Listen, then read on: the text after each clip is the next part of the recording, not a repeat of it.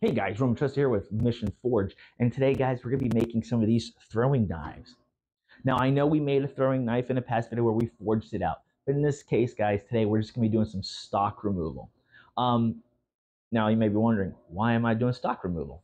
Well guys, there's a couple of reasons. Well, first off, what you guys may not know is I'm a firearms instructor, and my firearms business fortunately has been growing, and we got an event coming up where it's just going to be like a fun range day, but we're going to be throwing some knives, but also there's going to be a competition, so I need to have some knives for this competition, and it's just going to be easier and quicker for me just to do about 6 of these knives doing some stock removal. Also, the winners of this competition may win a set of these throwing knives. So I just want to make sure that they're even, they're well, and stuff like that. I mean, I can do that forging them out, but just for consistency and simplicity's sake, and the quality is going to be just as good. I'm just doing a stock removal thing. So that's what we're going to be doing today, guys. I'm going to show you guys how to make these knives relatively quickly and easily through stock removal. So with that, guys, let's get started. So real quick, in case you guys are wondering, I'm using a flat bar stock here of 1084 steel here. That's it's a high carbon steel.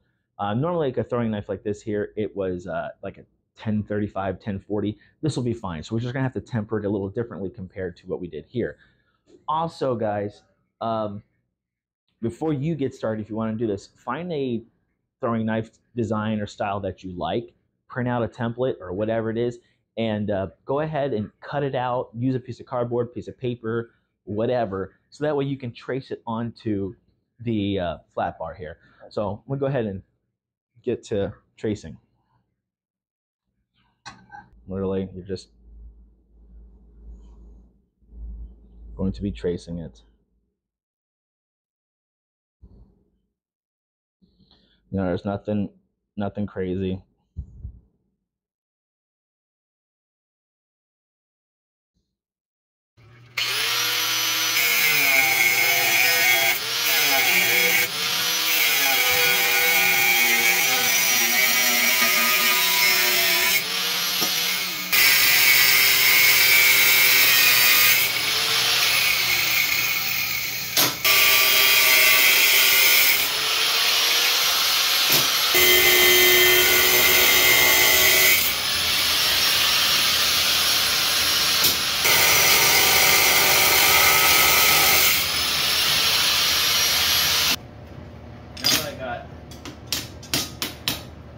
All the pieces cut out here. What I gotta start doing now is grinding all this out. Now I got 2 choices. I can grind it on my bow grinder, or I can change the bit on my angle grinder and cut off what I gotta cut off what I need to cut off, or grind off what I need to grind off. So I'm gonna dabble, see what I want to do. Okay, because I have a very limited number of belts, I can't be doing the grinding down. It's just going to use too much belt. So what I'm going to do is I'm going to cut as much as I can, and then I'll use the belts for cleanup. So.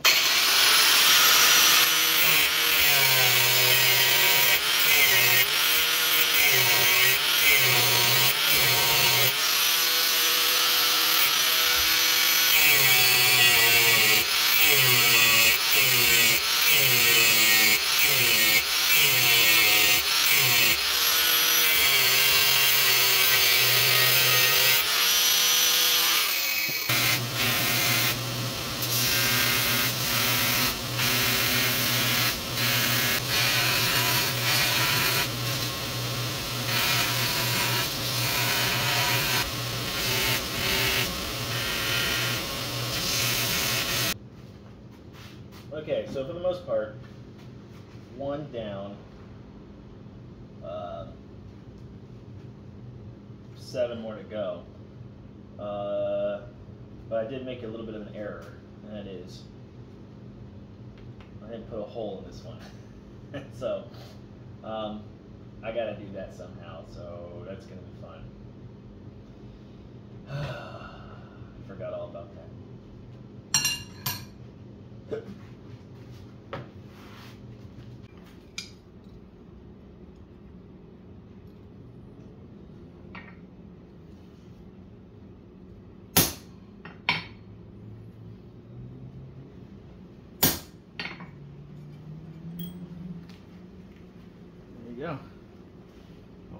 out.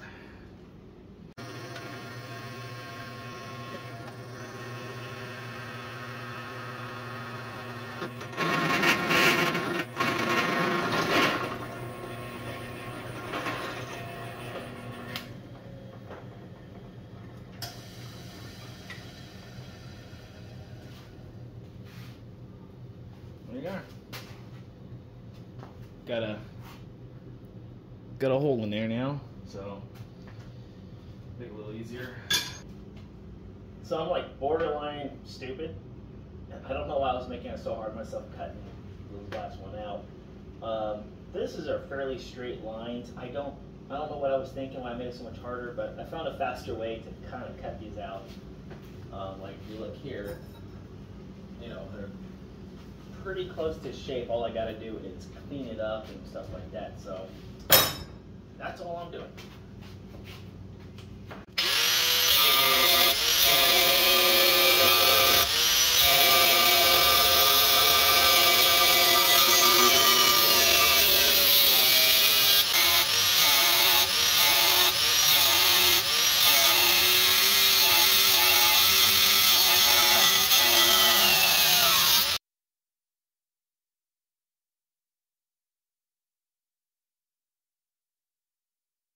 This is like literally the 6th time I've done this, and every time I forget to do something like turn the camera on, hit record, turn on the microphone. Ugh. Anyways, guys, this took entirely way too long to cut out. It would have been quicker had I been able to grind them to shape, but I don't have enough belts. I know it looks like I got a lot of belts, but all those there I gotta pretty much throw out because they're worn out. So I don't have that many belts in the way for um, grinding like or something like that. I got some finishing belts. For stock removal, I don't really have much. But anyways, do what you got to do, right?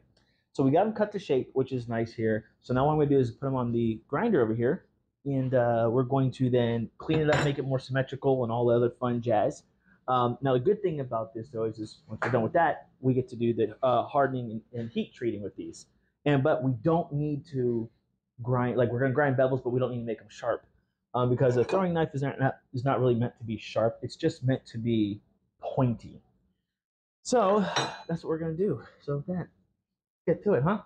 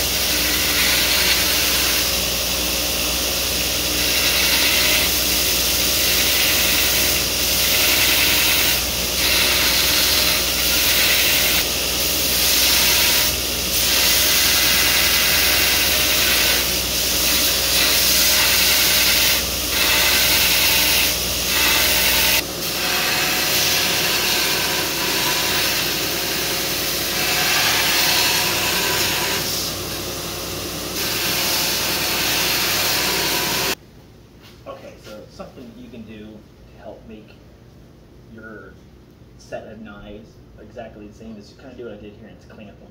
I just got the hole lined up here, and then I clamped it down, and now I can grind most of it so it's even. Then I'll clamp the other side and finish down here. And then you pretty much got 3 knives that are pretty much the same. These are still the one, but I did the same thing with these knives here. So 3 symmetrical, even knives, which is kind of handy. So back at it to finish this one here. Then I got one more. I'll pick whichever set I want to match it to, and I'll do that. But not too bad. Back to grinding.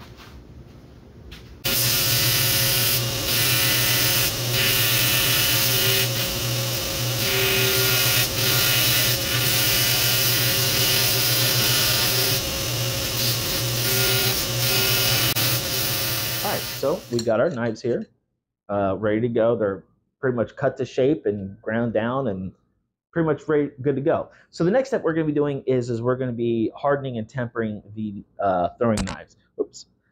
Now, there are several schools of thought when it comes to hardening and tempering throwing knives, and I'm going to kind of explain them all real quickly. The first one is you don't harden them at all. Right? There's no hardening at all. You just get them to shape, grind in the bevels a little bit.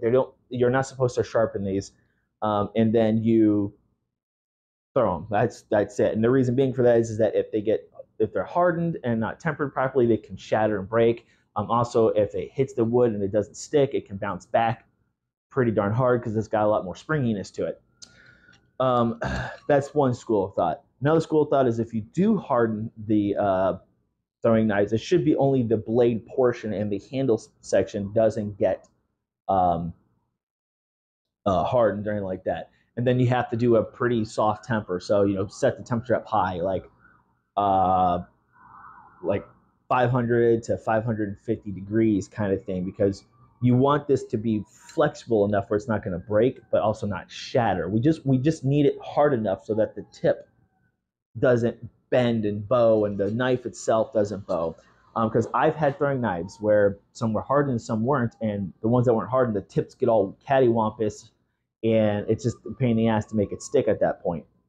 But I've also had them where the tips break. So, pick your poison in that case. And another way to harden them is kind of like what you do another normal knife would be, is you harden the entire thing, from the tip of the knife to the butt of the handle here, and then you do, again, a soft temper. Some people say if you want to look at colors, it should be like a purple when you're done tempering it. So me personally, guys, I'm going to be doing just the blade portions, getting so pretty much butt up to here, on the blade here up is what's going to get hardened, and then I'll do a pretty soft temper. But yeah, so that's what's going to be happening. So let me go ahead. I'm just going to fire up this forge. Let's get these bad boys up to temp, and then we're going to quench them. Oh, in case you're wondering, yes, the reason why do I have these here is so that these are made as a set. So that way they are made pretty much exactly like one another here. I don't want them to get mixed up with the other knives, so I have them all as a set. They're going to get hardened pretty much and tempered as a set as well. So like I'll do this set first to harden it, and then I'll put the wire back on, and then I'll temper it, like this. So that way we have we don't get our knives mixed up. All right, let me go ahead and fire up this forge, and let's get hardening. Okay, something kind of keep in mind is you don't want to overheat the tips, especially on a throwing knife. So what we're doing now is we're just getting the forge hot, and then we'll dial it down a little bit. We only need to be just past non-magnetic. Now we're going to kind of feather it in a little bit. If I had a torch, like an oxypropane torch or something like that, that'd be a little bit better, but I don't have that. So what we're going to do is we're going to get the forge hot, and then we'll put the blade in, and we're just going to monitor it. Okay, we're going to make sure that the tip doesn't get too hot. Now, something that you can do is, even though we're not going to be quenching the handle, something you can always do is you would hold the blade like this, and you would heat it from the tang pretty much up and let the heat travel up to the tip here. If you get the tip too hot, it'll cause the grains to really expand. You're not going to have a good grain.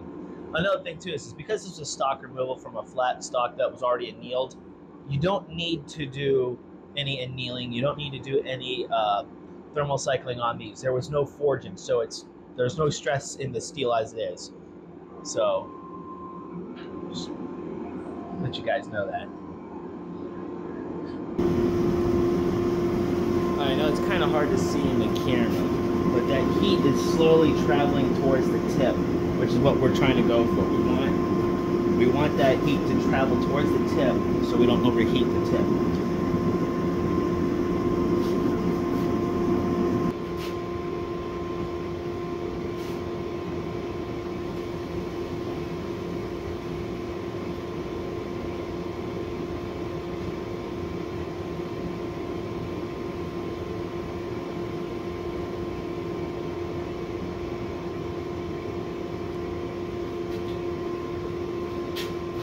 these on this knife here, you can see where it's been tempered. Let's see if I can get a good shot of it for you.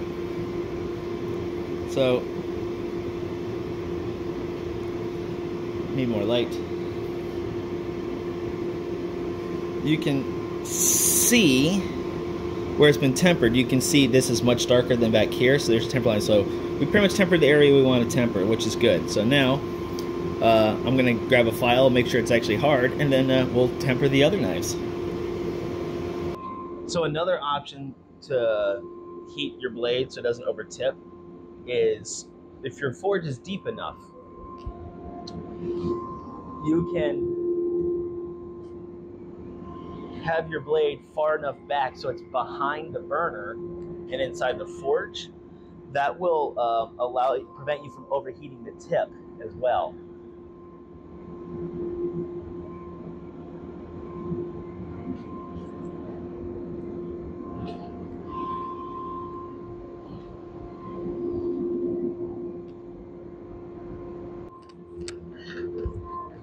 And we go down here, doesn't grab, kind of slides off. Yeah, you can hear a difference, so we got a hard tip there. Okay, so all the knives have now been hardened. We are now going to temper them. And I hardened them all roughly at the same spots, roughly. So now what I'm doing is I'm putting it in my little toaster oven at about 525 degrees. And I'm going to leave them in there for probably about a good 3 hours to really make sure that they get good tempers on them. Once that's done, then we'll go ahead and we'll clean them up. We'll bevel them. I'll punch my initials in the handle where I know it is little softer. And then we'll coat these, and then we'll call it good, and we'll give them a little test run here. So once this is ready, I'm throwing them in there, and be about another 3 hours or so.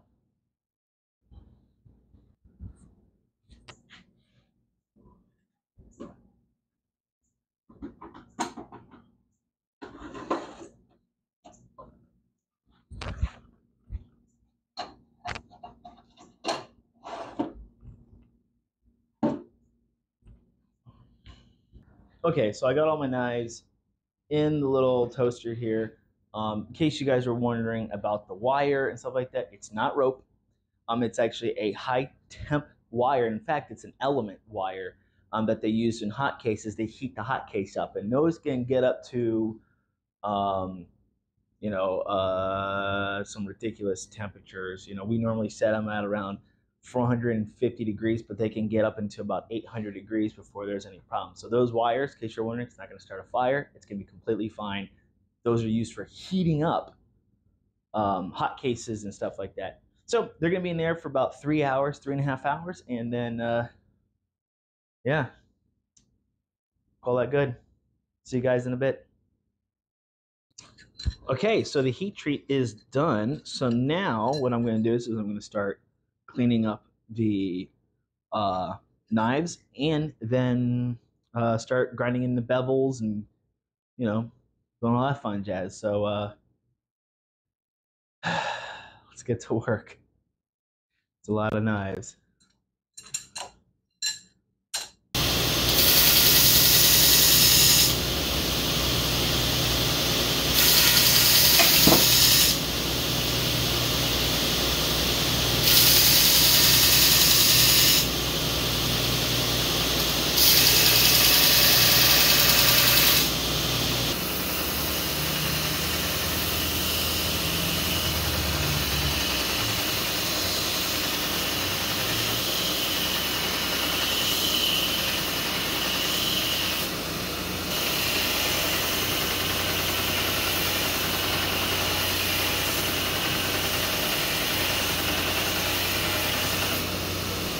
So in case you guys are wondering what I'm doing, on the belt,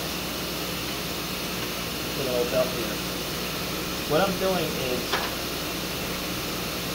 when we got this point here, I'm keeping the edge parallel with the ground, and I'm starting putting that point right in the middle of the belt. And I just kind of go back and forth, and that's all I'm doing, keeping a consistent angle.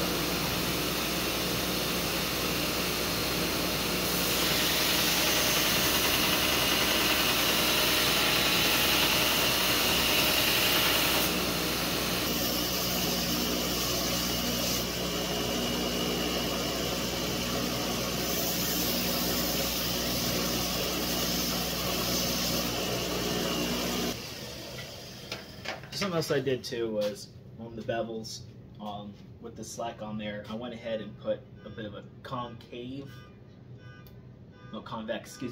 grind on there, because then that way it's not a straight point, it kind of curves a little bit, and it just supports the edge of the tip a little bit better. You know, so I went ahead and rounded all the edges here, you know, so we are done with grinding everything and stuff like that.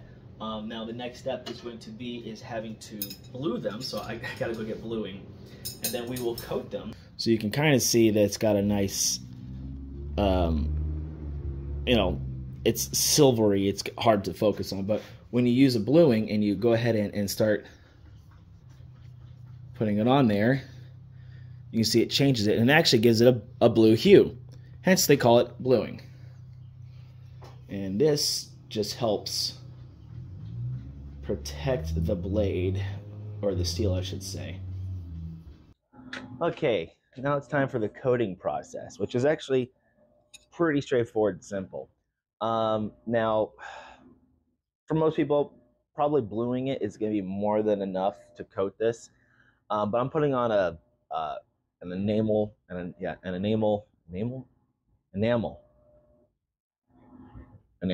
coating, whatever, base coating on here, just because it's got a strong coating and it prevents rust and stuff like that. If this were going to be some kind of knives I would be wanting to sell or something like that, I would be using like a Duracoat or a Cerakote or something like that.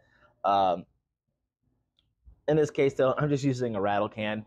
And in fact, I'll show you guys exactly what I'm using real quick. Here. It's this Rust-Oleum Automotive Enamel exterior paint here, gloss. And I've used other types of coating before, and they work okay.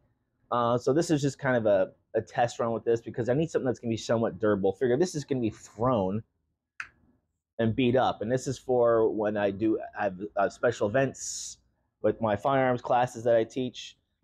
We have a special event coming up, whatever, and so these guys are just going to be, you know, throwing knives and having fun, shooting guns, whatever. So I don't care about necessarily what kind of coating goes on. But also, what we're gonna do is once this coating dries, we're gonna paint the handles orange so I can find them. So, all right, let's go ahead and let's get ready to start coating these things.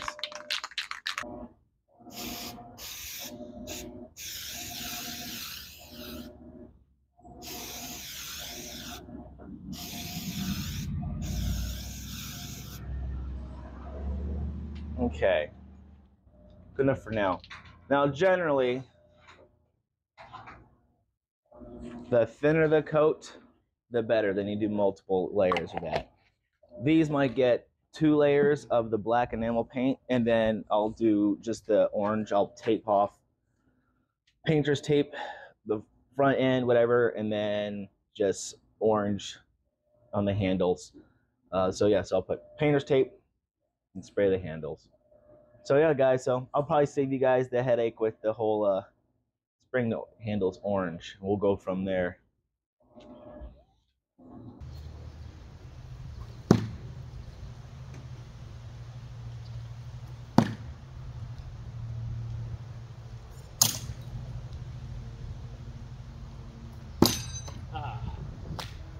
Not terrible.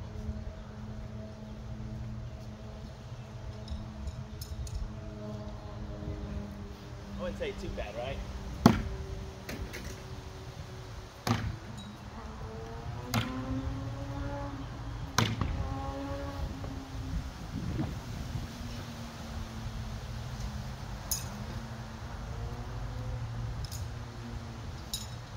All right, well, there you have it, guys. How to make some throwing knives. So since I've made these, and we've used them clearly. You can see they got some use out of them here. We lost already one of the knives here. The very first time that knife got thrown, the person who threw the knife threw it way over the target, and so far out we just couldn't find it.